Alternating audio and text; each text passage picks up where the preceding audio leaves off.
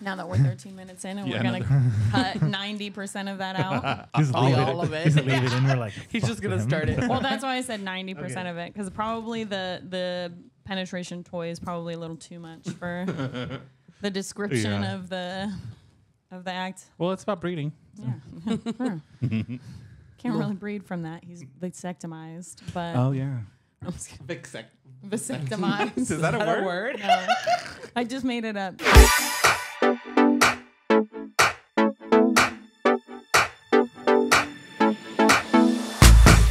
Hello, and welcome to another grooming podcast. I'm Kathleen Austin. I'm Kat Graney. I'm Nathan Austin. And I'm Juan Rivera. Little twang. Twang. Today we're going to be talking about breeders, breeding, And what to look responsible for. breeding. Yeah, responsible stuff like that. But before we get into that, But first, let's get deep. Beep, beep, beep, beep, beep, beep, beep. That was not the same song, but okay. Dun, dun, dun, dun, dun, dun, dun, dun. Okay. the Space Jam soundtrack, though, lit. Oh, I used to I love that movie. believe I can fly. I love that song. I wish it wasn't R. Kelly. I was We're not allowed just to going like to him say anymore. that. Yeah. But I still like the yeah. song. Let's not pee on children.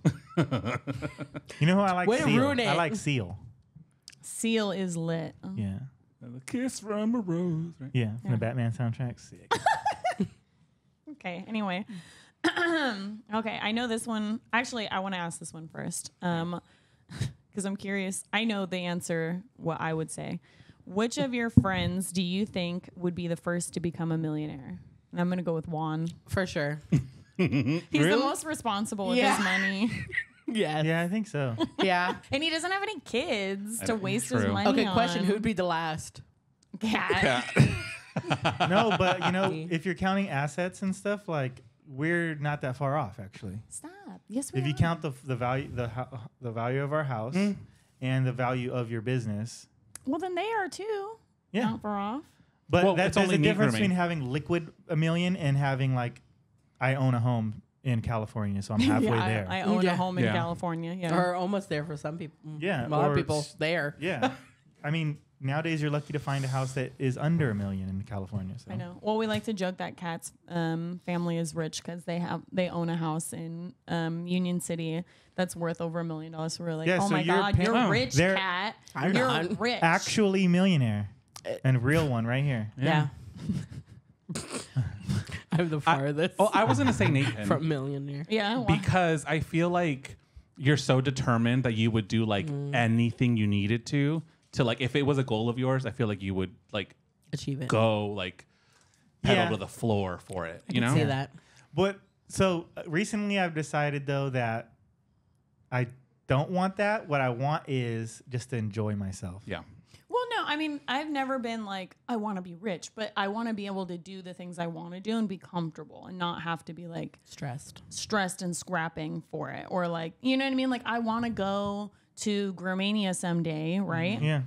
But when we go, I want to have the luxury of taking a few weeks off and enjoying Europe. You want to ball out. Yeah, you know what I mean? Like, I want to be able to like really enjoy myself, but like as it stands right now, we wouldn't be able to take that much time off of work and like afford to fly to Europe and like pay for the hotel and like travel around for several weeks. So like that's what I mean. Like, I don't want to be like rich. Like, I don't want like all the super expensive, you know, like brand name, like I'm going to wear all Gucci or, you know what I mean? Like, I don't care I about heard that. that real rich people don't do that though. Well, they don't need to flaunt it. Yeah. I heard like that's like a people that want to look rich thing. But like, I just don't need, I don't care about like that. I just want to be, and I want a house big enough for my kids and my dogs. And like, that's it. I just want to be comfortable, but be able to, like, I still want to go travel the world and not have to worry about like, can I afford it? Yeah, I'm not a physical person thing, but I love a good adventure. Yeah. So anybody from all those other countries, if you want to have us out to teach at your salon, we'd love to. What like you know how when you were younger you would be like see something like, oh my God, they're rich. Yeah. Like what if I saw somebody that had like a big screen TV, I was like, oh, they're rich. Yeah. They're rich. Or like a car with a sunroof. Ooh, rich. Yeah. Now Rich. to me, 2-car garage. now to garage me, at all? it's when somebody is just dressed like plainly, and I know they have expensive There's, like, name an brand air stuff to that it. I don't know. Mm-hmm. You know how there's like some name brand stuff or like some really like high end stuff I don't know of it. Yeah. It's not Louis and it's not Gucci, but I know it's nice because I could just look at it and tell that thing's expensive. Like Some that's not people like that you person's see rich. walking down the street, you can just tell. You're like, Yeah. Well, like, you know, I enjoy like going and having like an expensive meal at like a fancy restaurant, and I never feel like too out of place. But when we went to Rodeo Drive, I felt really out of place. Yeah. I don't think I would never want to be that rich. No. I feel like But I a don't little. I don't own the clothes to like walk down that street comfortably. Yeah. Yeah. Yeah. Yeah, I felt really out of place. I was like, oh my God, everybody knows I'm poor. Yeah, but at Venice Beach, we're like, this is tight. You know, Yeah. it just felt more We're like like- flea market vibe. You know, I'm cool with that. Like fit Swap in. meet. You swap meat vibe. That's what I'm into. You know what I mean? Yeah. The guy's like, oh my God, he has a mullet. Ew. On Venice, they're All like, the- sick. Oh my god, he has a mullet. Oh. Oh. So the boys are gonna be millionaires first. Although I did think it was funny. Just the other day, we were listening to the radio, and they were like, "Oh, what do you guys think of mullets?" And all the girls were like, "Ew, I hate mullets. They're so gross, right?" And they're like, "Only some guy, like very rarely, guys can pull it off." But I will say, Nathan gets comments on his videos all the time. Even girls that are like, "Sick mullet." I had a mullet's cop. I had a rad." cop pull up next to me yesterday when we was walking in the Best Buy. Oh, And really? he goes, "Nice mullet, man." It's always dudes. Yeah. No, but I feel like on your videos you post though, girls will be like, "Sick hair." Nice. So I notice Well, it's because very I'm luscious too.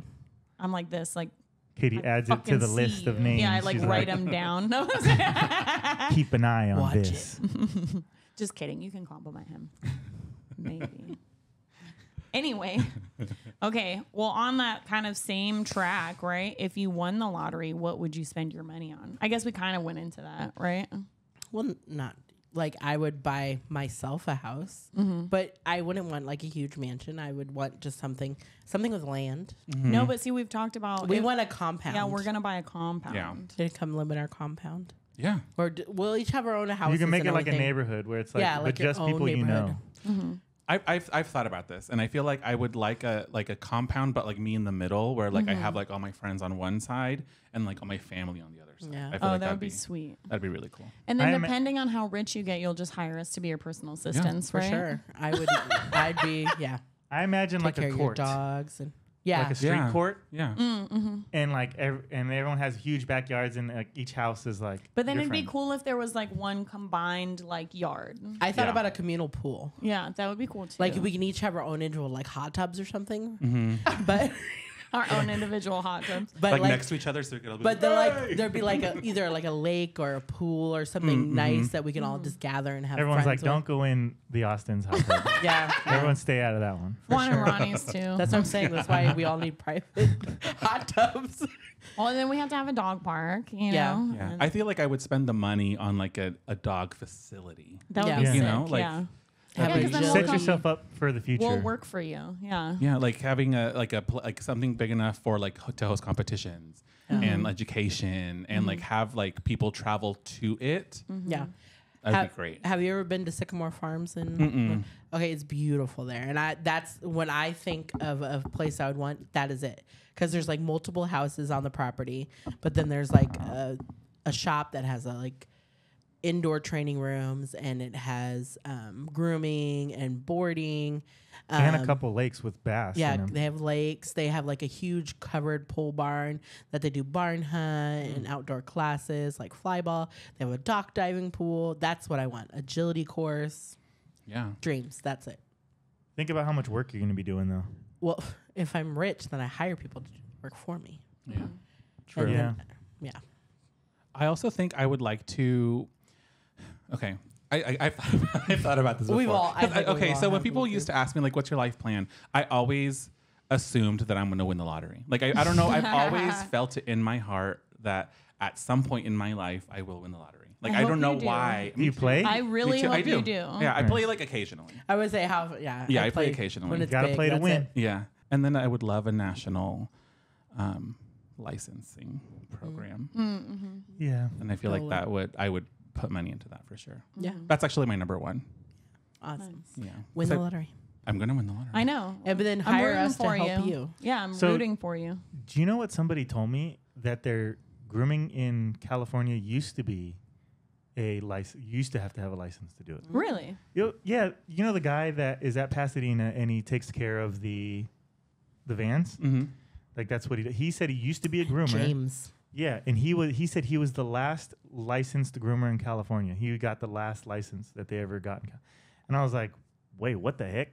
But this was a long time ago, obviously, right? Yeah.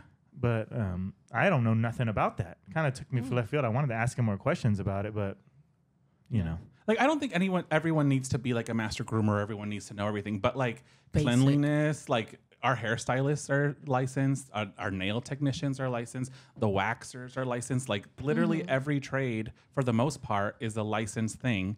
And Where like people have to come and like You have to check. train and and I've been in some really poorly maintained salons Yeah. that you're like, I would not bring my dog here. It's well, gonna get poorly something. maintained, but then I mean, Also beyond the not clean. actual salon, then you've got the people working in it, and Yeah. we've known people like several like I mean, this is probably like 10 years ago. We ran into somebody who had a mobile grooming salon, and she was like, "Oh yeah, I just like woke up and decided to be a groomer one day." And like that was it. And she was like, I never did any training or anything. So she's working in a mobile by herself with zero training. That's so scary. Yeah. Well, and because she said, she was like, oh, well, there's like so many dogs that I'm not able to do. So like, I'll send them your guys' way. And I was like, okay. Send them all here. Oh, yeah. Send them all. I mean, I think those are all really, I mean, if I won the lottery, those would be good. I would do that too. But I want to travel too. I want to be able to travel. And I think it depends on the amount. I always go by That's amount, true. Yeah. right? That's Because I'm true. like, okay, if I win just like $1 million, right? You know they're going to tax the shit out of it. So then I'm like, okay, that's like you buy another house and rent out your old house. So it's investment, right? Like you got to invest. If it's like a couple million, you're not going to get that much. That doesn't actually go that far. You invest in buying a couple houses to rent out and then go from there, right? But if you win the big bucks, that's when Yeah. you do all that cool stuff. Yeah. It is weird though because a lot of times people end up broke. Yeah. Yeah. Well, because they don't plan. That's what I always think. Like, you know, like if you win a couple million, that's awesome, but it really doesn't last that long. No. Yeah. So like you have to be really careful. It's not like I'm quitting my job. Like Like, I no, think half of it goes straight to the investing. government. So I think Yeah. I'd have to work. I don't think I I'd could just sit invest. home. Well, okay, with the anxiety I've been having lately, I realized I have to work. I have to work. Then you could just have a salon that you can like pop into. Yeah, and work whenever you feel like it. Yeah. Yeah, I probably wouldn't sell the Yeah. salon. Weekends would still be for dog shows for me. Yeah. I'd still do Well, dog so I showing think I would dogs just, and- I think I'd show dogs travel more, over. breed more, leading into our topic. Yeah, and like do all the competitions and help support and like do more teaching. I feel like we do a lot more teaching.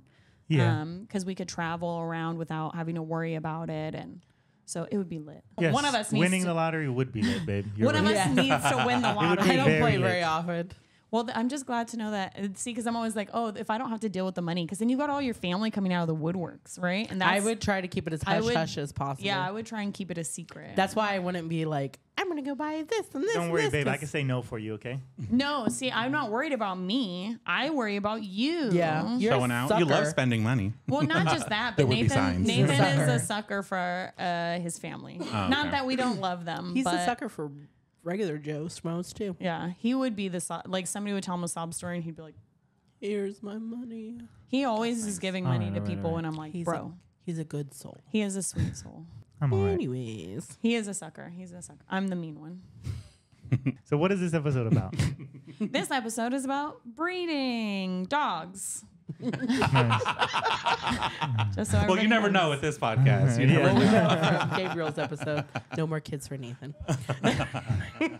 So I You've mean, been vasectomized. vasectomized. That's my new favorite word. Yeah.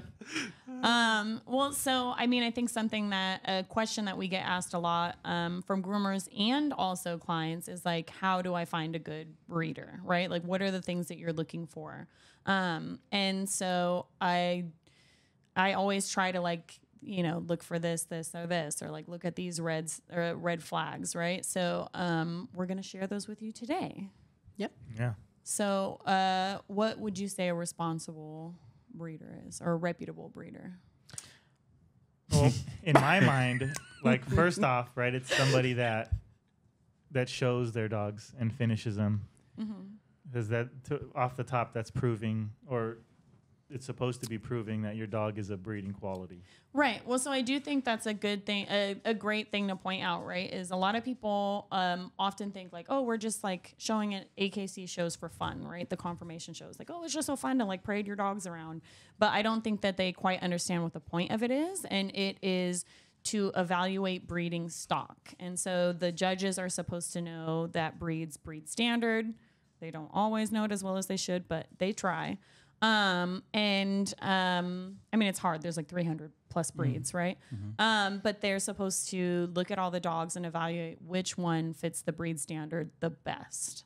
And so when you do finish your championship, then it's saying this dog is a breeding quality for that breed. It fits the breed standard well enough to be bred with another of that same breed to continue to produce type E Standard. dogs. Yeah, up to standard dogs. So that's one thing. And I think health testing, right? Yes. Absolutely. And so you can find the proper health testing on like OFA.org, I think it is, right? Yes. Yeah, different for dogs. each breed has their own.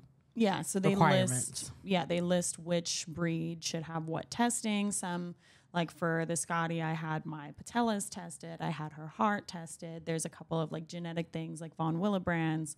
And I did, I think I did a thyroid test. And so all of these things I did once she turned 2, because they have to be, fully grown adults. And then if everything passes, then we start looking into breeding, right? Yeah. And it's not just like I want my dog to have a date, and like, oh, your dog wants to have a date? Great. I'm looking, and a good breeder should be looking at their stock. Like, what flaws does my dog have that I would like to correct?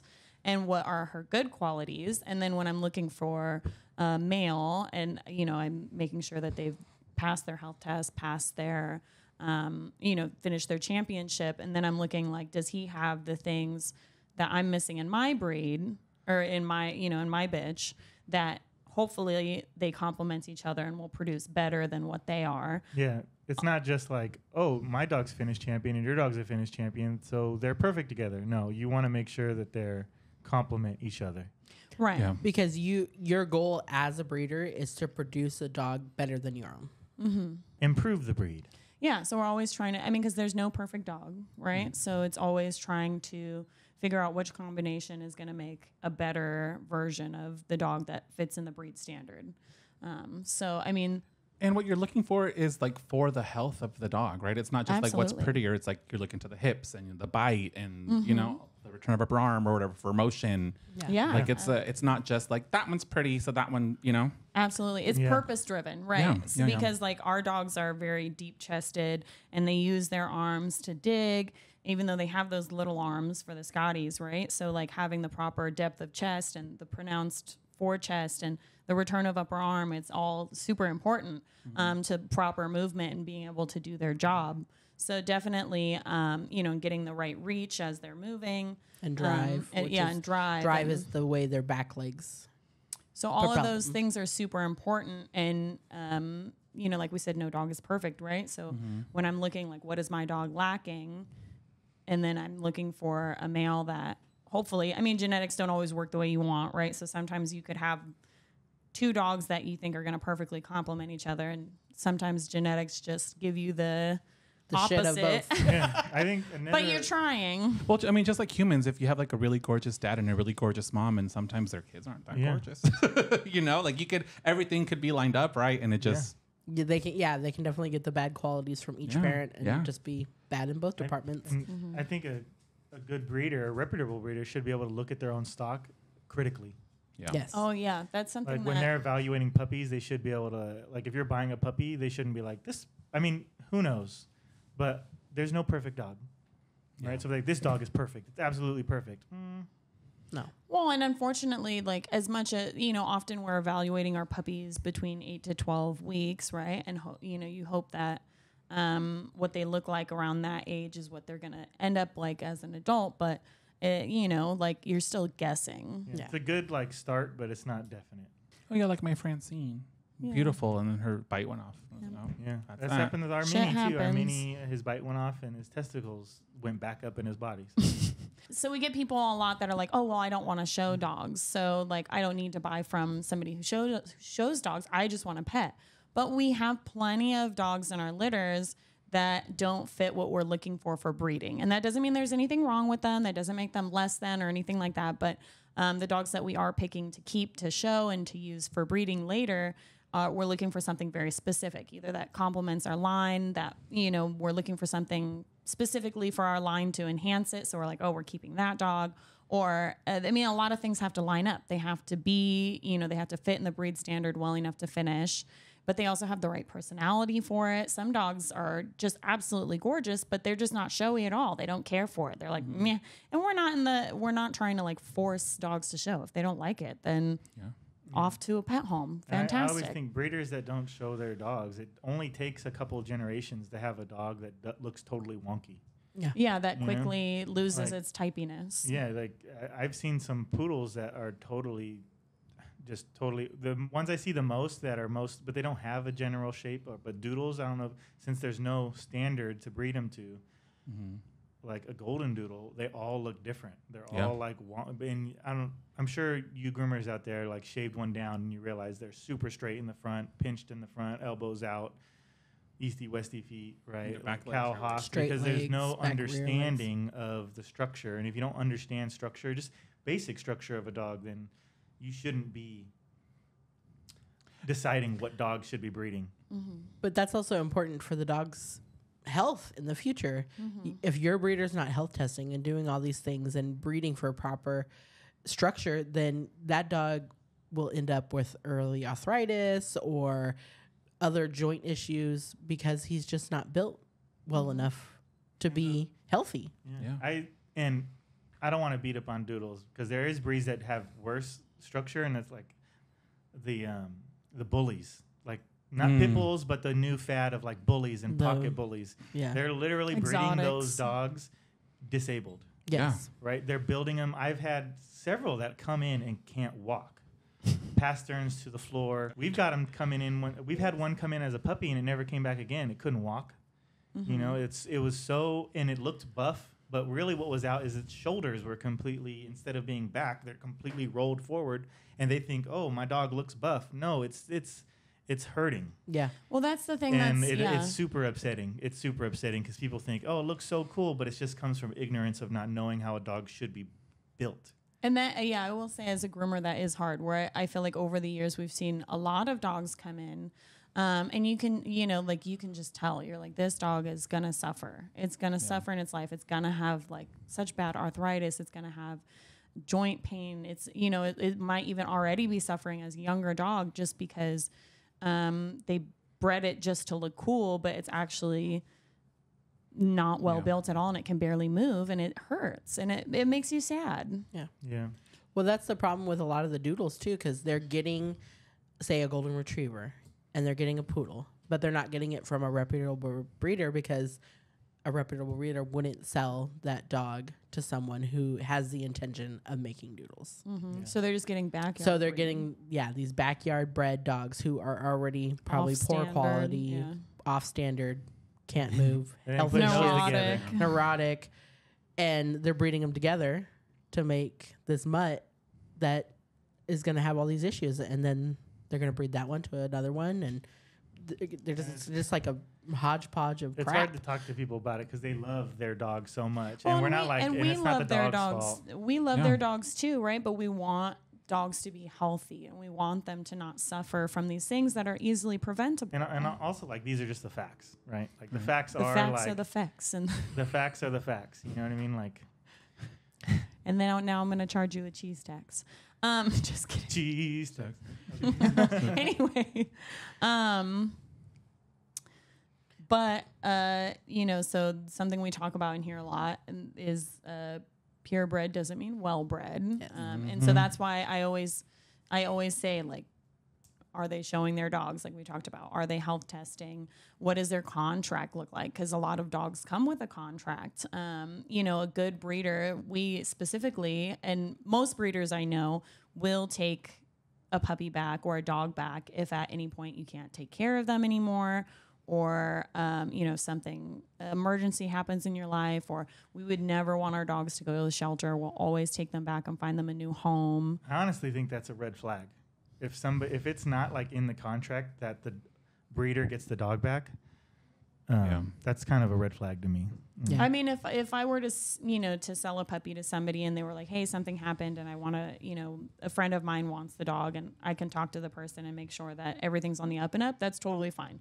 But because we would never let one of our dogs end up in the shelter. yeah, I would never want my dogs to just end up, or for somebody to be like, oh, I didn't know what to do. So, like, I'm always happy to take a dog back because I want what's best for them. I love those dogs. You pour your heart and soul into them.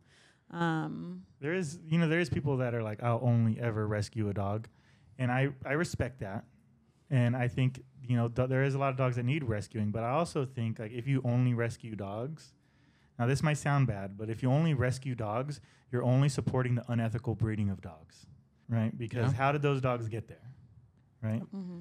How did those dogs get in the shelter? How did they get into a situation where they needed rescuing? Well, the person producing them is a piece of garbage, right? And didn't care enough about this dog and let it get there, I mean, I do see the importance of rescuing the dogs because obviously they need homes, they need loving homes, all that stuff. But I mean, you're right. We need to be supporting the good breeders. Yeah. Right. Well, and there'll always be situations where dogs will breed accidentally, and like there'll always be pet parents that just don't know and they let their dogs breed, and there'll always be idiots out there. So there'll always be dogs in the shelter and that need rescuing. So I commend those people, but like also there's a lot of dogs exist because of good breeders. Mm-hmm. Yes. Right. And if you look at them in the lens of they're bad, because a lot of people just think of breeders as bad people all around. And it's not true. If they weren't doing their job, then we wouldn't have pretty dogs around. Mm-hmm. You wouldn't have the poodle or the golden to make the doodle. Mm-hmm. Yeah. Yeah, Right? absolutely. Well, and so I think, because you get people that are hardcore, like adopt, don't shop, and I think it should be adopt or shop. That's my, adopt or shop, but do so responsibly. Do your research, because there are plenty of Unethical rescue rescues. groups. I mean, we've come across quite a few of them, and they don't all, I've had breeders tell me that adoption places have called them trying to buy puppies from them because their adoption center was empty. Yeah. But shouldn't the whole goal of like That's the point. the whole goal of an adoption place or shelter is to not need them anymore, for there not to be dogs who are in need of homes, like that are, like needing to be rescued. The point is to have no need of it. Yeah. So it makes me sad that there are people out there using adoption as a guise for making money. Well, some of them are flippers. Mm-hmm. Exactly what they do. They take a dog and they get it, like buy it off Craigslist or something and flip it, But we will say most people that are just willing, just There want are to help. plenty of great But there's always adoption people out there that want shelters. to take advantage of a situation to make money. Yes. And so my big thing too about adopt or shop, right, is it kind of goes back to what you're looking for, right? Because like for us, right, when we first decided to start getting into stuff, we had a specific need, right? Mm-hmm. We wanted something for a grooming competition, but it had to be a dog that was going to be good with children. It had to be a dog that was going to be good in the grooming environment. It had, travel well. And unfortunately, the reality is if you get a dog from the shelter, because sometimes purebred dogs do end up in shelters, not to say that they don't, but you don't know what their background is. You don't know what their health is like. You don't know, like all of those things. So you are taking a risk. So for us, and I think once you take that dog on, you can't give it back. Right? That's unfair to the dog. You should, whatever. If you ever take on a dog, especially if you're getting it from the shelter, you gotta you gotta put your all into it. Well, or from a breeder. So for us, it's you take a dog, it's a commitment. No shame if you adopt or shop. I think it should be no shame, because for us, that's what we needed. We needed that stability. We needed to know the personality. So the breeder can tell you, this dog is very outgoing. I've been watching it for the last 12 weeks. It's very showy. It's very, I've done all the health testing of the parents, so those are the things that, for us that we needed. Right. But some people have different things they're looking for. So I think both are commendable, but it's just looking at. So if you were to make a quick list for somebody of the red flags, what do you think those would be? I think so I got my first poodle. I didn't know anything, and there was a backyard breeder. Literally, I went into their backyard and I bought it. But they didn't let me see the mom and dad. They weren't there. Yeah, that's. And I feel like that's a huge red flag. It's I have pictures of the mom and dad, but where are they?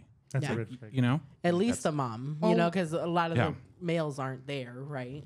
Something else that I think is a red flag, and I never thought about this myself until later, is when they let you pick out your dog. And I feel like this is something that a lot of clients, they go they let me pick out the one I wanted. But as we all know, dogs are very unique individuals, and I pick the dog for the person. I get to know them. Do you have children? Where do you work a lot? Where, what are the circumstances this dog is coming into? Because some dogs are more reserved. Some dogs are more outgoing. Some dogs need more attention or coddling, or some dogs need less. And so I'm picking the dog in my litter that I've observed that I think will fit that home the best. It's not just based on cuteness factor, and I'm not trying to be rude or anything, right? And then same thing, right? I'm picking the dog that's going to be best for show for myself. And also you want it to be the best dog for the people that are adopting it. Right, exactly. That's my point. They may pick one and you're like, this dog isn't going to line up to the way you live your life. Yeah, what if it's a dog super high energy and they're very relaxed, laid back people? And I'm like, well, this dog would be way better for you because it is also very calm and laid back. And so those are, I think most people are like, oh, I got to pick out my dog, and they don't think about it that way.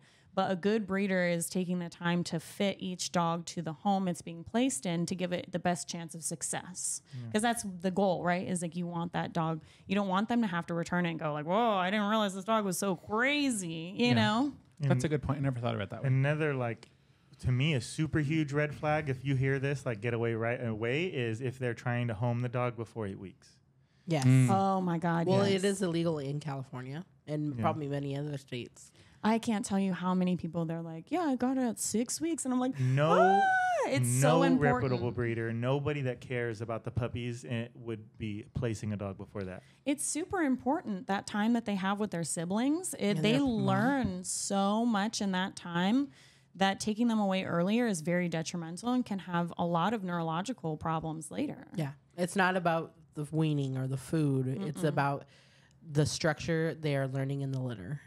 And the pecking order, and bite inhibition, that all comes jinx. That all comes from being kidding. with their siblings. I had a Yorkie poo, and I got it at 5 weeks. So. Oh my God. Did it bite? No. But nice. But that to your point, there was a lot that I had to do to make sure that it was healthy and a lot, So I mean, that's a huge red flag. Well, and then smaller breeds too will also, they recommend not.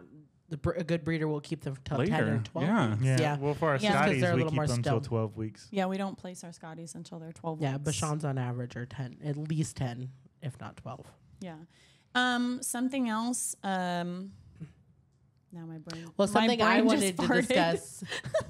Something I wanted to discuss is it's just not showing AKC confirmation. It's also, there are plenty of dogs who are well bred that are well bred to do a certain thing, such as canine companions, right? They breed all their own dogs. But the dogs are all health tested. They're all temperament tested. They all come from, lines that they can track. And people would always come up and ask, well, why don't you use rescue dogs? Rescue dogs need help. They're too unpredictable, just like the same thing, right? You can't guarantee certain things. This line of dogs was bred to do service work. They have the drive. They have the temperament for it. They have the reliability. And they need that to work with someone. This is going to be someone's, partner in life, and they need to be reliable. Yeah. And they need to be healthy, and they need all this, and you can't get that from rescues. I am a big rescue person. All my youth, and even now, there's 4 puppies in the other room that someone dumped on the side of the road at less than a week old. And now I'm stuck bottle feeding them because some irresponsible person had let their mom get pregnant and didn't want the responsibility, so they dumped him.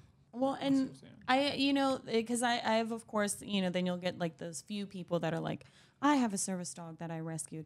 Sometimes it works out. Yeah. You get the odd lucky person here or there, right? But for the most part, you're wanting the what I mean? Success. Because I've known many people who did like rescue a dog or have a dog, and then they're like, I'm gonna make it my service dog, and it just doesn't work out because not all dogs are meant for service work. Also, too, though, there's different levels of service work, right? Yeah. Oh, for sure. Like if you want a dog as like a dog that'll comfort you, right? That's way easier to do. The dog just exists, and but if you need a dog to help you tie your shoes and to help you take on and off your shoes, help you walk, help blind people walk. You need to have a dog that is notice epilepsy. Notice you're about to have a seizure even with that, the canine's companions, they do this rigorous breeding and rigorous tracking. Their success rate is still just under 50%. Under 50%. So and that's with all that.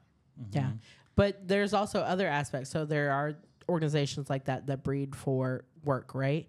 But there are hunting lines, and there are all kinds of things that dogs are purposely bred for. Although I will say, if you're somebody who is looking, you say you like those sporting hunting dogs, and maybe you don't do that, like maybe you do it once a year or something like that, just know don't get a field dog. Those dogs are such high drive, high energy that if you're not somebody who consistently can take them out to do their job, don't do it, because they are great dogs, but they need to do their job. Oh, yeah.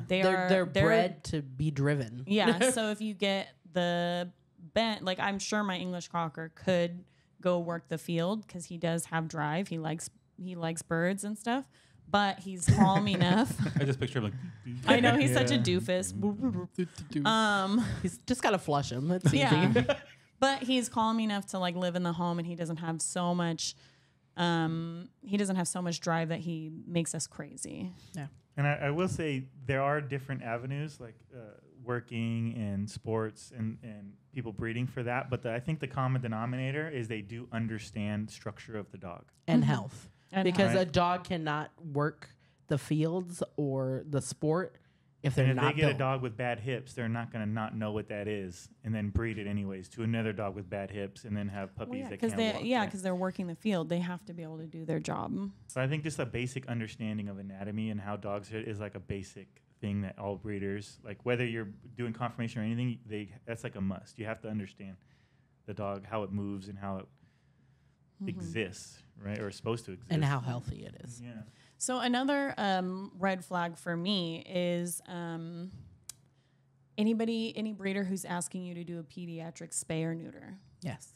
And that's something that I feel like is newer information. And it's tough, right? Because there are still lots of veterinarians who recommend a pediatric spay or neuter. For anybody who doesn't know what that is, it's I would say neutering under a year, neutering or spaying under a year. Yeah. Because wait until the dog matures. Right. Because the big thing is, I mean, it's something that the way we phrase it quite often is like, could you imagine castrating a young boy? And then what happens, right? They just don't mature. They become choir singers. Yeah. But no, I'm really, they don't mature properly. And so to that end, when you're doing that to your dogs, they don't mature properly either. So it's super important to let their growth plates close and for them to grow up and have all the hormones come in properly. And I get like some people are like, I don't want to have like this dog either go through a heat or marking or be marking but I mean, honestly, I think with good training, that's not an issue. Not even good training. Like we train like barely, Moderately. but, and our dogs are good. You know, what I They're mean? decent. You just have to be like on it a little. They're decent, but And plus, even if dogs are spayed or neutered, they'll still mark. Yes. there's plenty of spader. Well, I feel like a lot of people don't really give that much thought because it's included in like almost every puppy package, right? They get all their pet things and then they get spayed or neutered within the first 6 months because it's included or it's part of the thing. Because I don't. Why do you think that vets encourage it so often? Like, why do you think they like? I think they don't trust the general society, public, To To keep not- their dogs from being impregnated. breeding. Right. And so I mean, because I can say, like, honestly, we get so many of our clients that come in and they'll be like, my dog is intact. Like, don't let her around any of the other dogs. Right. And we'll go, oh, is she in heat right now? And they'll be like, no, why? That's You know, and we're like, okay, well, they can hang out unless they're like right in ovulation in the middle of like the heat, then like they're not going to get pregnant. It doesn't matter. Yeah. And same thing with the boys where they're like, I mean, obviously boys can impregnate a girl at any time, but I just don't think a lot of people have a good understanding of how dog breeding works. reproduction works at all. Yeah. And so then they're like, I just don't want to deal with it at all. And I think that the vets know that so many people, instead of just educating them, like, oh, so you have this puppy, so let's go over it, right? You have a girl. So when she goes into heat, that's when you're going to want to keep her away from all the other boys. And, like, so you can crate her or you can, you know what I mean? So be careful if you let her out in the yard, because if there's like a stray male dog, they could potentially break in. Things happen, right? And just kind of give them the lowdown, right? But instead of doing that, they just go like, spay and neuter. Yeah. Yeah. Well, yeah, I think people look at it from a human perspective, right? We're the opposite, right? Yeah. Dogs get pregnant on their heat cycle.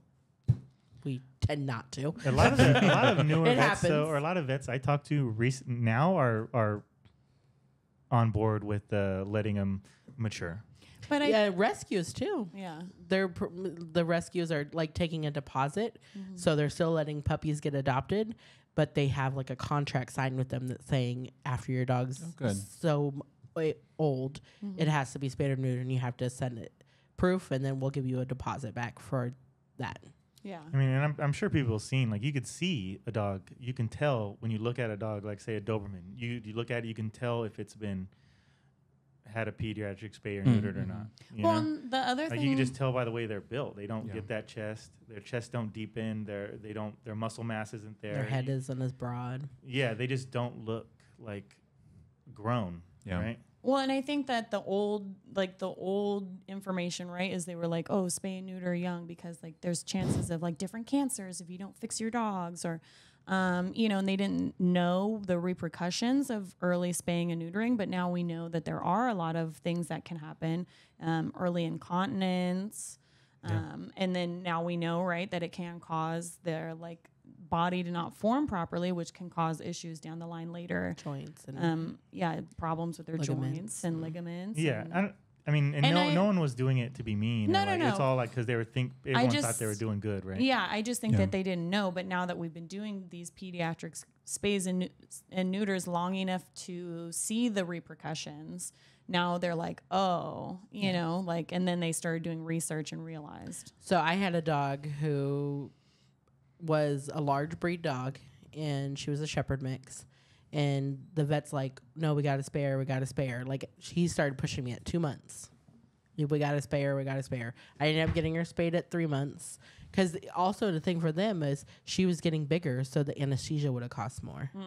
So they used people that too. Yeah. And she ended up being incontinent by 5. She had joint and ligament issues her whole life. She had needed both her ACLs replaced by the time she had one done at 5, one done at 6. She ended up getting, I don't know if it was all attribute, but she had hip issues and she had spinal issues and she had all these issues, right?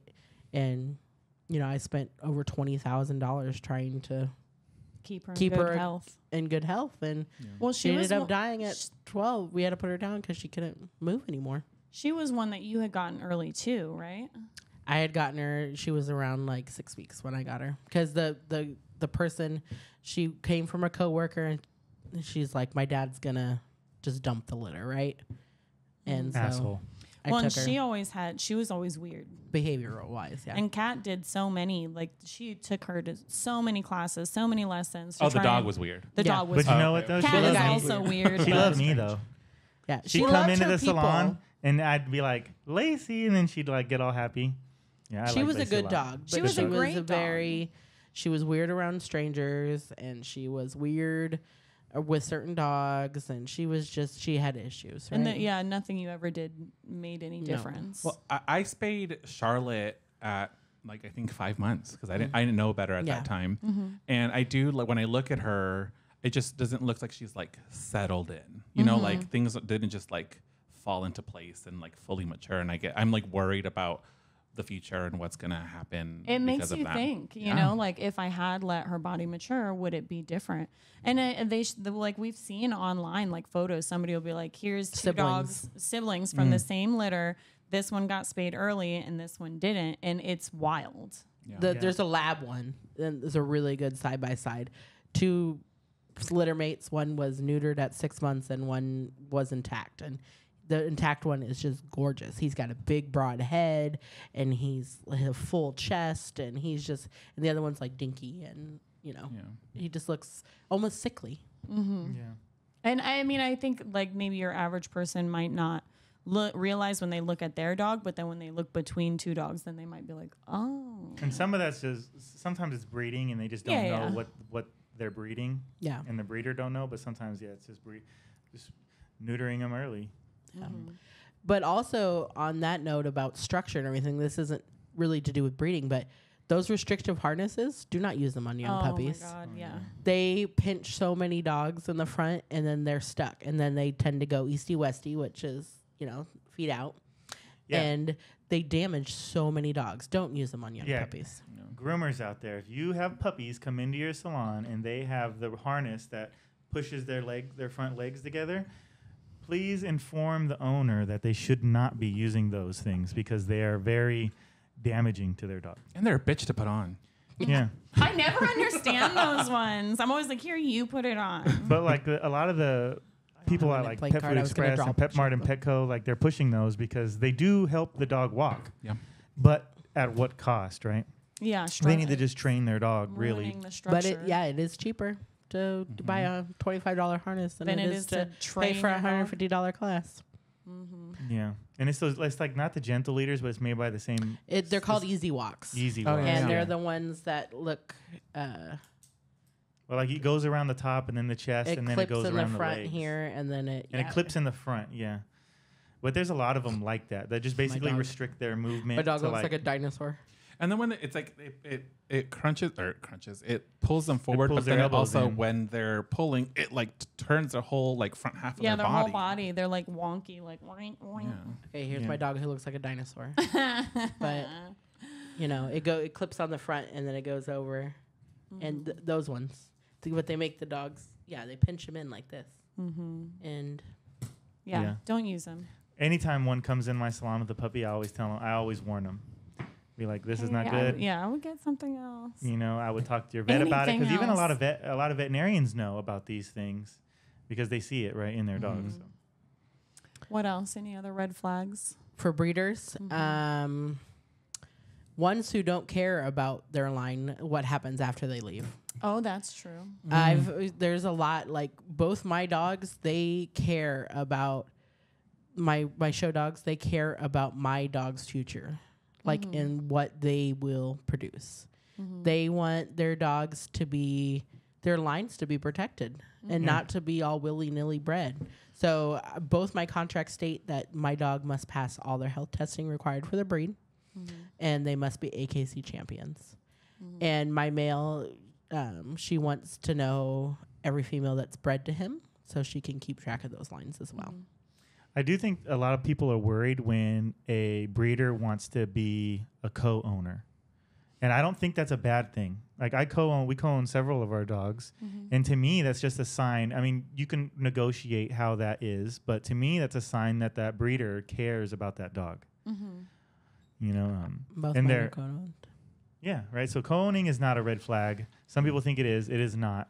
Yeah, my first time when I got a co-owned dog, I was like, but it's mine, right? Like it's still just it's mine. Yeah. Just making Yeah. sure it's They're mine. not. Yeah, they're not gonna just like give me my dog back. Well, think- a lot of breeders have stipulations, but that's to protect their dogs. Yeah. Right. Well, because like They you love said, this yeah, dog. they've spent their heart and their soul producing these dogs. They only want what's best. They don't, and you know, and so their contracts will, if they're sold as a pet, right? Like, yes, you're not gonna, you know, my contract says like, don't spay or neuter until 18 months, but I'm expecting you to be responsible. No breeding this dog, you know. So, that's in there, right? Like for me, like this is a pet, so it is going to be spayed or neutered. You cannot breed this dog, but wait until it's at least 18 months. Yeah.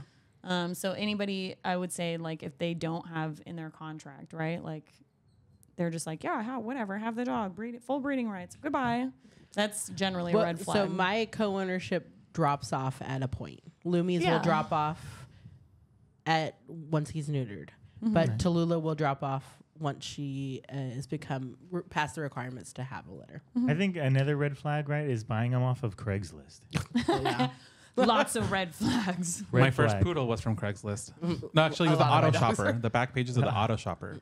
Oh, we had a penny saver. That's where my first childhood dog was from, the penny saver. I will say I do think one of the bigger issues with finding a good, well-bred dog, right, is that a lot of breeders don't have a good website for you to find them on. Yeah. So, and that's something that like we had run into originally when we first started looking for a show dog, is that we had to like, not necessarily, I'm not sure what the right way of phrasing it, but we had to like jump through a lot of hoops to find somebody.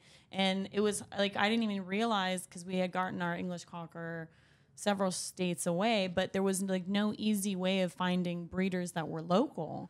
And I Yeah. will say, like most of our clients that do like buy dogs and come in, they'll be like, oh, I got this dog from, you know, like all the way across the country because there's no good breeders in California. Or but now that different country. Even. yeah, or even other countries, they're like, there's no good dogs in America. But now that we like show and we have a lot of connections, I'm like, there are hella of like good breeders in our area. In every state. Yeah, in every state, but like specifically, I'd be like, I can name like 4 off the top of my head for that specific breed that are right here in California and are great, you know. And I'm like, you know, I think one of the issues like that is along with that is the people that can afford these websites with strong SEO and strong search engines optimization are people that are breeding for profit, and they're making Breeders. enough. They're greedy, and they're making enough money to where they could have a better website and pull wool over the people's eyes. And like I feel bad for the general populations, because you go online and you Google what type of dog you want, and then it's giving you this information like, oh, our breeding facilities in Utah, and we're farmers, and no, you're it's a puppy mill. But they're able to put a nice coat of paint on it and make you think like you're researching the dog. yeah, and they're just spewing a bunch of lies. But like, and not to say that you can't make money being a good breeder, but like for us specifically, for our Scotties, right? Like, I mean, just to show and championing my dogs, I'm spending tens of thousands of dollars, and I'm showing my own dogs, but just like taking the time off of work and entry fees and travel costs and like all of those things add up. And then doing paying for the health testing, paying for the breeding, paying for the C-sections. And then after I if you're saw like, the you make money? No. yeah, and then buying all the things for the puppies I'd like and to, the but vet no. visits and stud fees and yeah, in the end, I'm not making anything. I'm doing it for the love of the breed. Well, and so- so we don't have a website yet. I We're know. going to start working on it, but we have to make it ourselves, and it's going to be laborious, and I'm not So looking forward we to it. know people know like what are the red flags, but how do you think they should be finding a good breeder? Because that's really difficult. we can help you. Well, number one, we can help. But I do think one of the best ways is going to that breed's club page. Yeah. Yep. So like the Scottish Terrier They Club call of it a parent America. club off it, Or the English Cocker Spaniel Club of America or whatever. Yeah. And it's tough, right? Because you can even go, AKC has a marketplace, but I can't say every single dog on there is from a good breeder. So you have to be careful, because I do think just as long as you're registered, because AKC is just a registry. Right. That's something like people need to be aware of. It is only a record keeping company. They are not in charge of maintaining. Yeah, so people can be like, oh, well, I have a purebred poodle. And there's also the papers. AKC Breeders of Merit. That's a good check mark on. There are, but there's plenty of good breeders who don't have that. There are good breeders who aren't breeders of merit, but then there are some breeders of merit that I know are not that great either. I'm not sure what the stipulations are for that. So just because someone shows their dogs does not make them a good breeder either. Right, absolutely. So then what do we do? How do we know? Really? So reputation is a big thing.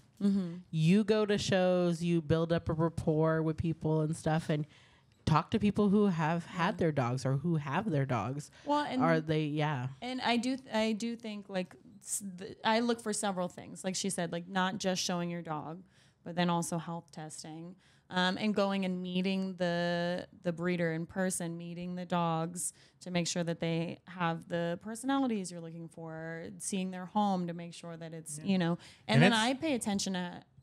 Not that this is always an indication of anything, but how many litters are they putting out a year? And it's also it's a lot of work, but you're purchasing this puppy and it's going to be in your life for almost 20 years. So you should put in the work.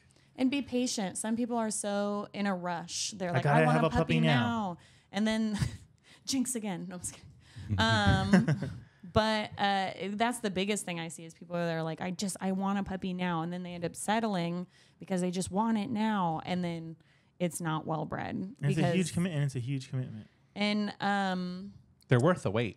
They are worth the wait. Absolutely. Yeah. Often, I would say for a good breeder, if you're looking for a certain gender or a certain thing like that, or certain attributes that you need for your home, you're often on a list for a year, 2, 3. Yeah, I was. Lindsay Dickin texted me because we're friends. She said she likes our podcast, and she told us she liked our podcast, which is cool. And I was like, "Do you like it? Because we talk about you every time." I know. And she was like, "Yeah." So here's your shout out for the day. For this episode. Lindsay Dickin shout out. But anyway, I've been wanting a Bichon from her, a female Bichon from her personal. So I'm like specific on what I want. It's been 2 years, 2.5 years, and I just got the text about, "Hey, it's happening. Are you ready?" Nice. So I'm ready. Right on. Super Fist excited. bump.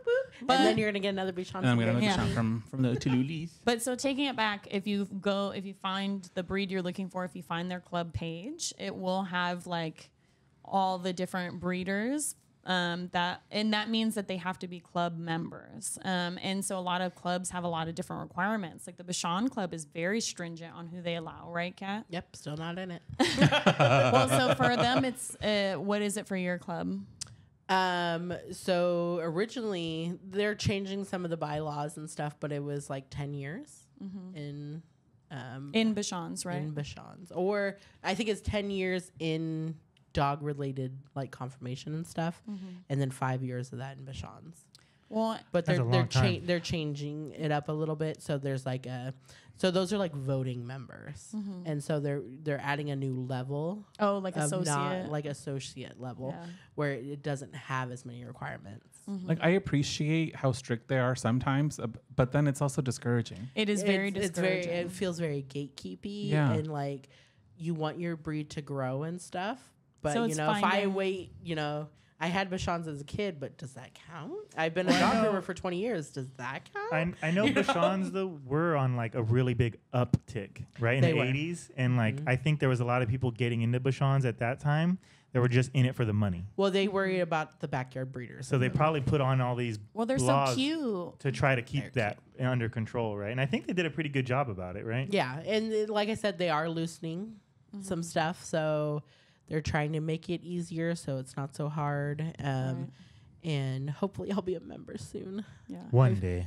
Well, I've been to 3 national specialties. I've had Lumi for 2 years now. Yeah. So I'm excited to be Bichon buddies with you. Yeah. Are you getting a show girl? I think so. Nice. Nice. Well, but I also went to Lindsay for a Bashan because I wanted someone who was a competitive. I was looking for a very certain niche because I wanted someone who was a competitive groomer as well. Because I bought Lumi for a purpose. He had a job. I wanted a show dog and I wanted a competition dog. So I wanted a breeder who was familiar with both, because there were definitely breeders over here who did it, but they weren't competition groomers. So I went to Lindsay. And she didn't have anything. And I originally wanted a girl. But then she's like, oh, well, my friend Amanda has a litter. And she has some really nice looking boys. Yeah, And I think, good breeders that care about the breed won't just be like, I'm not Cher that you want. They'll like, oh, this person, this my friend. Or can help you out. Yeah, instead point of you like, in the no, direction I'll of sell you all another the good dogs. breeder. So if you can only find like a one breeder that you trust, they might be able to point you in the direction of a friend. Yeah. Green flag. Well, Green flag. Yeah. for the Scotty Club, right? It did take me like 2 years to get accepted in. So I do think there is room for improvement there too. But like for us, there was like a lot of questions. Like, have you bred before? Have you like all of these like different things. But then you have to have 2 sponsors. So somebody who's already a club member has to sponsor you, and so I think that does help kind of filter out. Because then you'd have to have 2, like if you were not a good breeder, if you were like a backyard bad Scotty breeder, you'd have to get 2 other people to agree to sponsor you. And hopefully we don't really have any backyard breeders in the club, right? So then who's going to sponsor you? Right. And that was when I went to my local Bashan Club of the Bay Area, Northern California. I needed 2 sponsors. And you also need that with the parent club as well. But yeah, those are people backing. They want people who are committed to the breed. Well, and I've seen what happens when people don't commit to it, or like I've seen people try to show their dog and their dog isn't up to par, and then they go, well, these people can't tell me, right? My dog is good, even though it's not. So then they just give up on that whole side and then just start breeding them anyways. And you can imagine what happens, right? They don't have the understanding. Yeah. So they just produce not typey dogs. So anyway, if you go to the club websites, they can direct you to breeders in your area. And like Kat said, then, they can recommend you to, you're like, oh, I'm not going to have a litter this year, but I have this other person who I know who's really great. And you know what I mean? And so it's just kind of vetting for yourself and doing your research and being patient and looking into the person, looking for all those different things. And I know it can be hard for some people to be patient and really look at those things. That's hard for us. Yeah, we've well, and also we've done learning. That. Well, yes, we have. We've all but done you it. learn. Yeah, we've learned a lot. Each time I buy a dog and something doesn't work out, I've learned a lesson. An 18-year lesson. Well, but we still love them, and they're great. I love them anyway, and they have different attributes. Your dogs you can all use in competitions. Yeah, so that they have a secondary job. So they're not duds. They may not be a great show dog, but they're great in other attributes. You learn as you go. Like my first poodle, I thought was so beautiful, and then the more I knew, I was like, oh, her neck is short. Her legs are her shoulders. Her shoulders. Layback, Her layback. There it is not great, and her croup is anyway. So then I got my Francine. I was like, oh my god, look at this and look at this and look at this. But then it's like, okay, well now I see this and this. So it's like you nitpick your own dogs, and it's like every dog you get.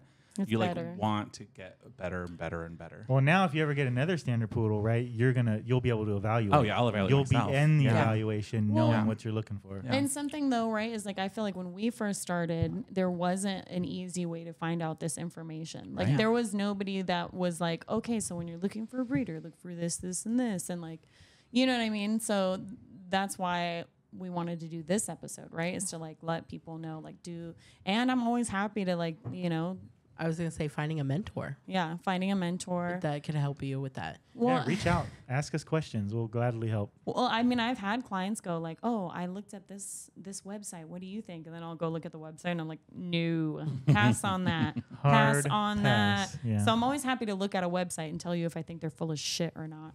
Because it's pretty easy. Yeah, it's easy to lie. I came across this beautiful, beautiful website, and it was a doodle breeding website. Some of those doodle breeders have beautiful sites. Well, they make the money, right? Yeah. But I feel like they're disguising their backyard breederness with the companion home term. Have you guys heard of that? Yeah. It's like, oh, we place our dogs in a companion home and they're part of our breeding program. But that way it's like they just give out, they're still puppy breeders or backyard breeders, puppy mills, I want to say. So when people use the backyard breeder term, it doesn't mean the dogs are born in the backyard. Right. It just means that they're basically turning these dogs for profit. Yeah, because a lot of the best breeders out there are breeding just out of their home in their backyard, like type of thing. So it's just like a term. We've had lots of clients come in though with companion pets where they're like, oh yeah, like the breeder gave me this dog for free, but they get it back for breeding and it's like always matted and always, you know what I mean? And then they like breed it like constantly. And then the owners are kind of like, oh. But there are certain situations where that does happen for, breeders that aren't doing it in a bad way. Well, yeah. I mean, it's really great when, say, maybe you have a dog that you bred and you kept and you showed it and you finished it. And then say you have several bitches already and somebody comes to you and says like, I'd like a more mature dog. And you go, well, I have this dog, but would you be interested in, like I can't keep all these dogs, right? Because we can only have so many. Would you be willing to let me have it back for a breeding or two? And, so that does happen responsibly, but it's generally not placing puppies in a home and breeding it like a shit ton of times. And you know what I mean? Like it's usually something that's kind of worked out and giving the dog back in a bad condition. Right. Because we've had some of the doodle companion dogs that come back and from being bred and from being whelped and everything, and they're in bad shape. Oh yeah, they look terrible. Underweight and matted. Every time they come back, you could see it in their eyes that they're like, this is not good.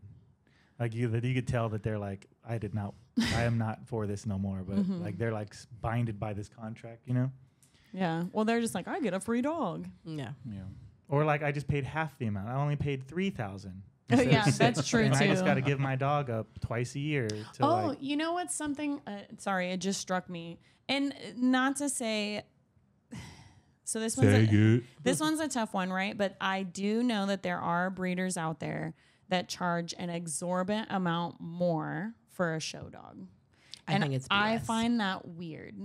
Like, I mean, I have seen like where it's like maybe only 500 more or something like that, but I've seen where it's like several thousand more. But to me, it just doesn't quite make sense because I'm raising all the dogs the same. I'm not doing anything different because all of them have potential. I don't know until the end, right? Who's going to have show potential and who's not. So I'm cultivating all of them for my potential, right? Because ultimately I'm not breeding to sell puppies. Ultimately I'm breeding to enhance my line and hoping I get something out of the litter that I can show that's going to be better than what I have now. Yeah. So I'm not doing anything different. So I don't know why I'd sell it for more. But also, like, if I have something of show quality that I can't keep all the puppies, like we just said, right? So if I have somebody who's like, hey, I'm interested in showing, I want to cultivate that. I'm like, yes, AKC needs more people showing. So I'm not going to charge you more for something I did exactly the same. Yeah. It's also saving me money because now I don't have to pay to show that dog. And I'm still getting a champion under my name. I wouldn't say it's a red flag, though, because I think there are good breeders out there that do that. Well, I just think it's just a weird thing. It's just weird that, like... Well, that's why I said, like, we don't charge more. I've had people where they just charge like a little bit more, but I've also had people where like maybe the dog was like 3,000-4,000, and then they're like, oh, for show 8,000, and that's crazy. I think they're discouraging it, and maybe they're not being truthful about the quality of the dog being showable. Yeah, and they're probably trying to discourage them from taking that dog, championing it, and breeding it themselves. Maybe maybe they're like trying to suppress people from. But that's so gatekeepy. Well, yeah, that's the world we live in. People suck sometimes. If you're not serious about, well, and I think also too, maybe if they're like, oh, I was gonna show this dog, but I'll sell it to you now, and then they think the person's not gonna like, they're gonna be like, oh wow, what a great pet, but then they're like, oh, maybe I'll show, and then they're like, that dog actually isn't show quality, but now I'm stuck. It's tricky though, right? Because you definitely don't want someone to be like, just buy your dog and then just start breeding it. So that's why you have that's why you have contracts and you co-own dogs. Yeah. If it's somebody that you don't know if they're gonna follow through, or if they have you also have a good feeling if somebody has good intentions or not. You can tell if somebody's passionate and really interested in showing. Yeah, it's just such a tricky thing. It is very tricky. And I'm not, like I said, that's why I was like, I don't want to say necessarily that somebody that charges more is a bad breeder, but it's something that I mean, like I said, if it was like a $4,000 difference, that's something I'd be like, run away. That's not, but I have seen people that charge a little bit more. Me personally, I feel like it should cost the same. Yeah, because we I'm put in trying the same amount of work. I want trying my to dogs, encourage people to show. I want my dogs to be champions. Well, I mean, and Scotties are considered a heritage breed now. So like I'm trying to be as encouraging as possible to people to get into my breed and show and learn proper conformation and breed themselves at some point. It's, like I want more Scotties out there. I love them very much. So I'm not going to try and hold anybody back if they're truly interested. Yeah. Yeah. I thought of another red flag. Now that we're thinking about it. But because I've heard it recently, but someone trying to sell you 2 puppies from the same litter. Yes. Yeah. Don't do that. It's called litter mate syndrome. And, there are people who can raise 2 puppies from the same litter successfully. I've But never seen it. often, They always are weird. Well, no, I mean, we've had 2 dogs. Yeah. I mean, the breeders do it more often well, because they can't decide. Neptune and Disa, while they're not actually siblings, they were together from Okay, 3 but months on. That's different though. I'm talking about like pet parents. That just bring So them I've home. never Yes, given That's it what I'm saying. Like any pet thought. parents. Like, what do you mean by sibling explain syndrome? it. So basically, the puppies are raised together, right? But they get too attached to each other. Oh, okay. So okay. you have to raise them like they're separate dogs. But often people don't have the time and the energy to commit to that. That makes sense. So they raise That's where these you dogs. get those dogs where they come in the salon and they can't be separated, or they freak the fuck out. Yeah, they freak out. They tend drool. to. They want to like jump off tables to get to each other. They're bark super, the whole time. Yeah, super bonded. Like those don't human, want like those twins that they're 60 and they still wear like matching outfits. Yeah. It's like, Yeah. okay, it was Yeah, cute when you were 4. So people don't get that, like, dogs will do that. They will just attach to each other instead of you. And so then they'll be like, I mean, maybe they'll be lovey with you too, but they're so attached to each other because you go to work, right? And then they're home with each other. And then they just become so attached to each other. They become crazy. But also if you go to a breeder and you're like, I'm interested in getting a dog. And they're like, how about 2? They're just trying to get rid of them. Yeah. And why are they trying to get rid of them? because they're not. Yeah. Because maybe they can't find anybody else, or then you hold on to them Or and find the right there was home. something I heard recently too, another one where they're like, if you buy 1, I'll give you the other one half off. BOGO. Like that's I would have done that get with my one. Frenchie though. I would have. buy 1 Frenchie, you get 1 half off. Like it's just like that's weird. Also, you know? another red flag. Breeders breeding for color. I see it a lot Yes. with the Frenchies. Yeah. Merle is not a naturally occurring, so they bred something in that dog's line down the road. So check your standard. Yeah. Well, 'cause Your same standard thing. will tell you about color and Also, so people many- will show genetic testing, and it'll say the Frenchie is only Frenchie, but it only goes back so far until it's 4 generations. diluted too much. Right. But if the Frenchie is blue Merle, it is a mix, 100%. So if you are looking for a specific breed and you know, like, you're like, I want, like we said, like a Merle Frenchie, or even they're freaking breeding Merle poodles. They don't have that color. So if you look at the breed standard, you'll be able to see, right? I mean, we've had so many schnauzers, miniature schnauzers that come into our salon that are off color, significantly off color, not even just a Chocolates little, wrong colored eyes, wrong colored coat, wrong textured coat, and they're selling them as rare. Oh, buy this rare chocolate schnauzer with the, the Blue mega eyes. coat. yeah, And blue eyes. Yeah, make it those are cool. all super improper. That means they're mixed. So if you are looking for a specific breed, look at the breed standard, because then you'll know, because you can look at like disqualifications or what colors that they do come in, or different things like that. Faults. And so then you'll know if you look at a website and they're selling the rare chocolate schnauzer that you're being scammed. I do think it's funny how they use rare, but like if I take my car, if I take a Volkswagen bus and I cut it in half and attach it to a Toyota Tacoma, it is the rarest. It is the rarest truck van hybrid you've ever seen. Someone would buy it. It's so rare. Like that's basically what, like, there's a reason it's rare. It's because people aren't breeding for it, and it's so of disqualification. Well, and then so it's not rare. It's like a made, a fictional rarity. Well, and something that I think is interesting and doesn't necessarily make anybody a bad breeder. So this is another one that is not necessarily a red flag, but just something to think about. Is like in America, in AKC, party poodles are not accepted for showing. You can register them as purebred, but you can't show them. And same with like sizes for poodle. Here we have toy, miniature, and standard. In other countries, there is a fourth size that's between mini and standard. Not all of the countries are like that, but some other countries do have a fourth one. And some other countries do let you show party. But so then when you have a breeder here in America who is breeding for those different things, it always just makes me wonder because they can't show them. So if they're breeding the Moyen size, right, they can't show they can't show them. They show in UKC. Okay. Yeah, in UKC. There's very good dogs and breeders in UKC too. Yeah. Yes, there are. But Also there are ones. some really not ones, and that's why they show in UKC. I just mean like it's something to think about because the parties they can't show, and I'm not saying that they're bad dogs, but I'm just saying like then you can't get the same. Yes, I could say, oh, I know this Scotty well enough that I could look at a dog and tell if it's well bred and in breed standard. But can I though? If I, you know what I mean? Like to what extent are you trusting somebody to say, well, I haven't had so many judges look over my dog and say it fits the breed standard, just me, myself, and I, and then you're trusting that person to be like accurate. Yeah. Under what, you know what I mean? I would say an overall picture of all of this is do your research. Yep. Be Educate responsible. yourself. Be responsible. Can't talk.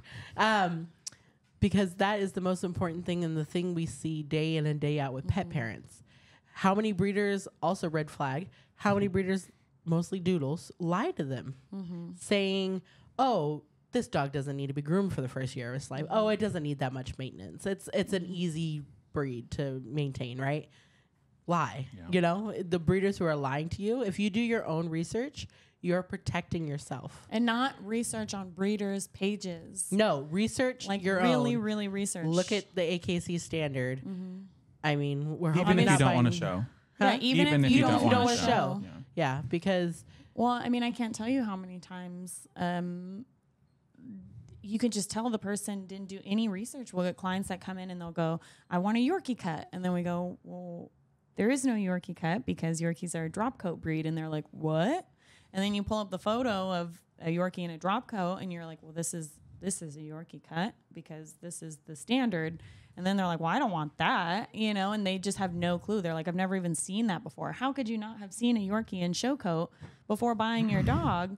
Like, not that you have to have bought it from a dog in show coat, but that just tells me you didn't like even type in anything in the computer that, you know what I mean? Or like did a research. We had a client come in with a maybe 10-week-old Saint Bernard, and they're like, yeah, this is as big as she's gonna get. And, you know, she's only gonna get a little bigger. 10-week-old Saint Bernard, and we're like, oh, they actually ended up giving it back. It never came again. And we're like, no, this is going to be a big dog. This dog was over 25, 30 pounds. And they were like, what? Then we're like, yeah, have you seen the movie like Beethoven? Yeah.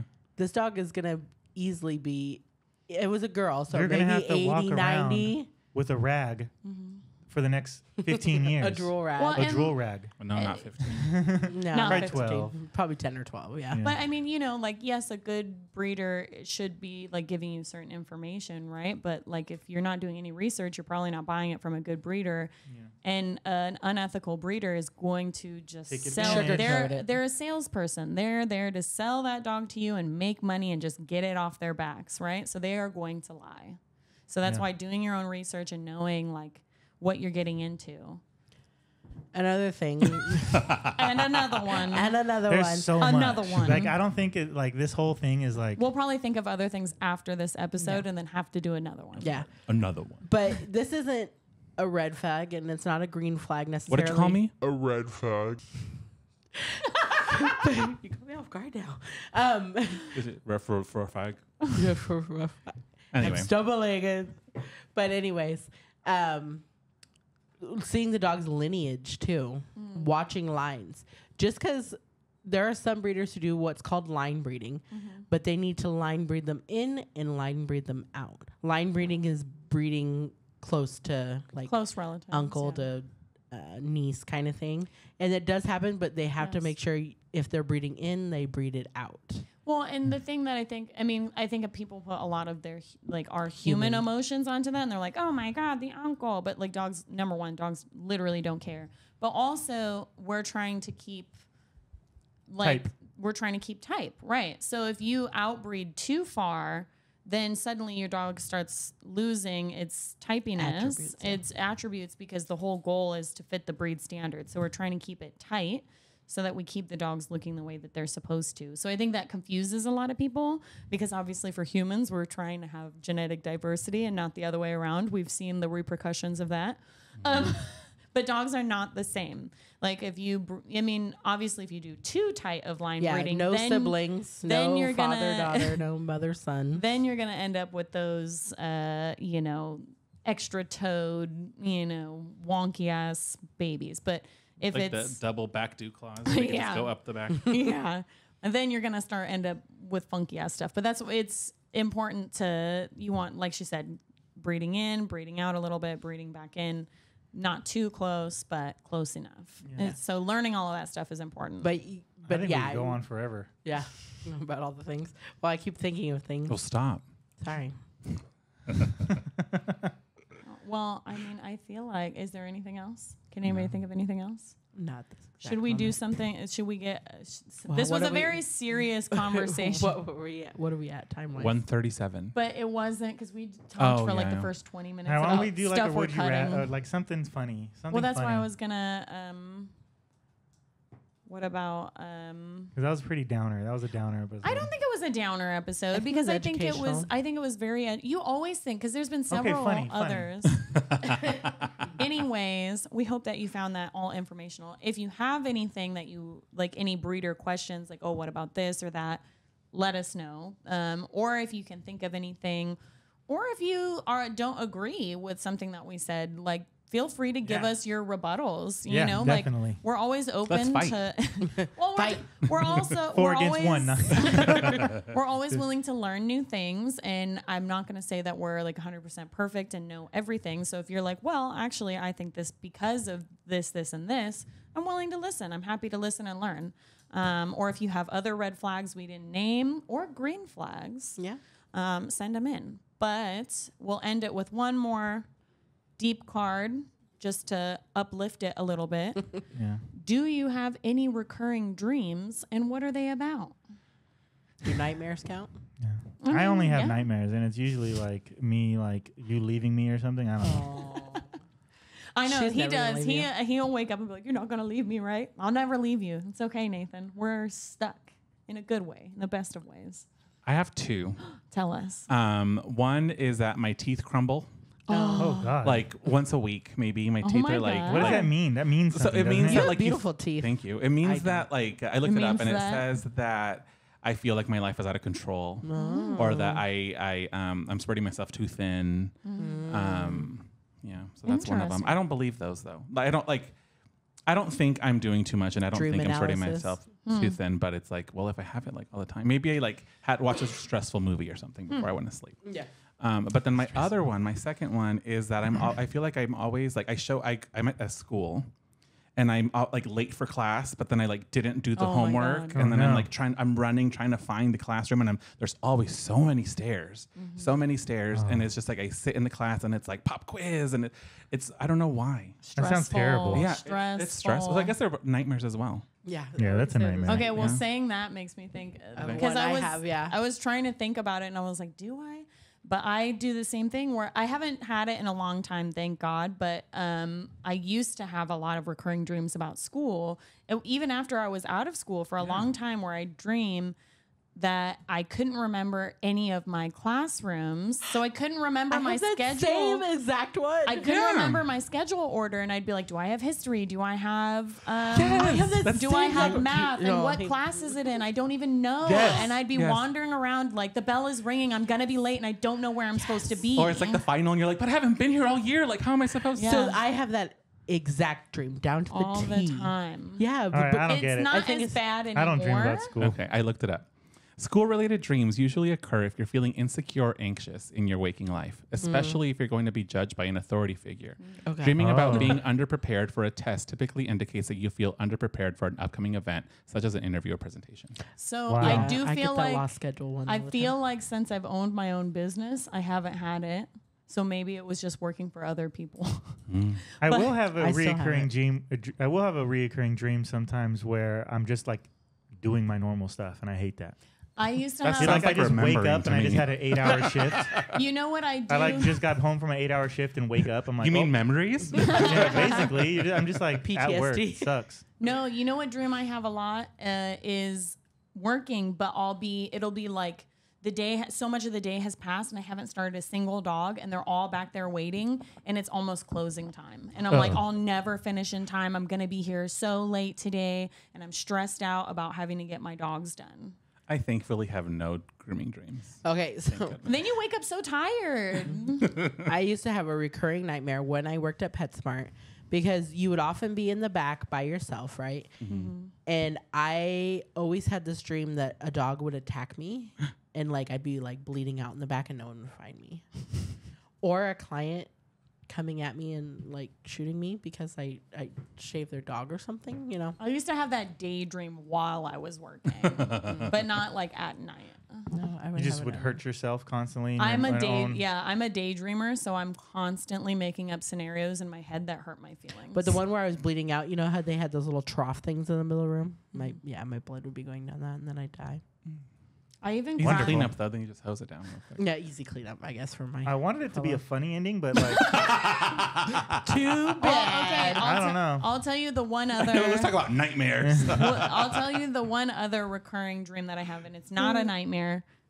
Usually, is it the one where you wake me up afterwards? no. Oh. That one's not very recurring. That's not usually a dream. That's usually I'm reading a book after you go to sleep. Anyway,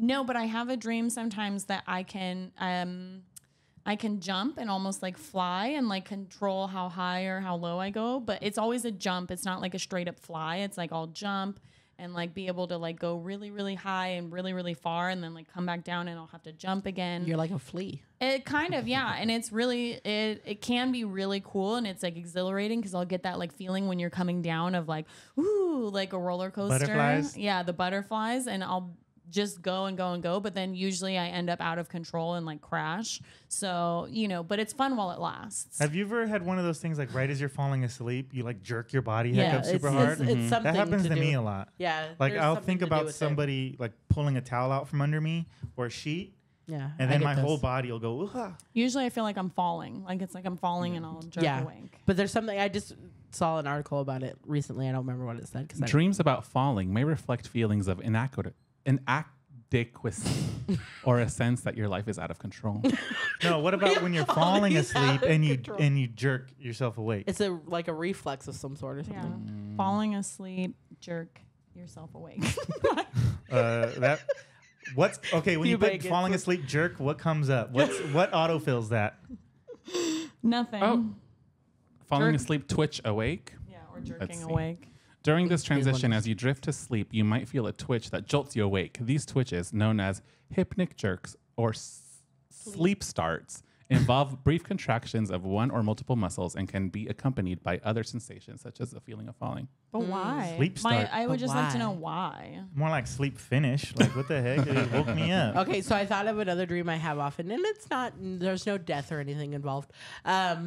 But it's me and Bill McFadden are getting ready to go in the ring, but they said that it's time to show right now.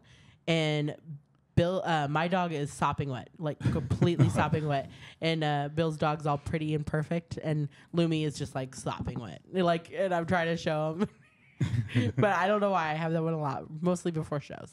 Sounds like another nightmare. It isn't. I said it's a nightmare, but it doesn't involve death. Sorry, Nathan. We failed you. We both. I just have nightmares too. That's all I remember. I wish I had better dreams. But I think that's a reason. I think your nightmares scare you more, so they stick with you. Where I have weird dreams, I just don't remember them all. I was gonna say I think I'm the only one. I don't know if do you remember a lot of your dreams? Yeah. I remember a lot of my dreams, and I have wild dreams. Like I used to. I'm not so more like I don't remember them as much as I used to. But I used to be like so excited to go back to sleep to get back into my dreams. I'd be like, man, I can't wait for tonight because my dreams last night were fucking lit. Have you ever been able to like control your know you're dreaming, so you're like controlling the dream? Yes. The jumping is like that. It's well, fucking not all the so time, cool. Not every time, but when you can, lit. Well, and then I want to learn how to lucid dream. Oh, that's what it's called. I was just telling them I had a dream last week of like petting a whale, and like it was freaking cool. It like the whale came up, I was like on the shore, and it like squirted a little water at me, like, come on, follow me. It was being very coy, and so I followed it into the water, and then I'm like, what happened next? Like, yeah, what the heck? No, and He she was brought me being to her coy. baby, and then we just played in the ocean for a little bit. It was lit. See, in my dream, So the whale innocent. would be eating me. So sweet. Yeah, I only have Whale nightmares. would be eating me. I'd be Killer whale. and I wonder what in my dream what I'd be doing with the whale. I'm normally scared of the ocean too. So What does your blowhole do here? Oh, let me examine that. To jail. to jail, Yeah. Nathan, to jail. I only have nightmares. I can only remember my nightmares. I love dreams. I love them a lot. Okay. I like Good sleep, for though. you. That was me wrapping it up. Yeah, let's Oh, wrap okay. this thing up. This Let me find my right. Depressing ass episode. All It's not right. depressing. No, it's it's not. It's educational. informative. It was educational. Yeah. Anyway, thanks for tuning into another grooming podcast. Subscribe, like, rate, follow, all the things. Do all the things, guys. We really enjoy making these. We hope you really enjoy watching them. Like we said, leave us comments, send us messages. We want to hear like your stories and Your all the rebuttals. things. Yeah, your rebuttals, any of it, all of it. Send it to us. Yeah. Bye. Bye. Bye.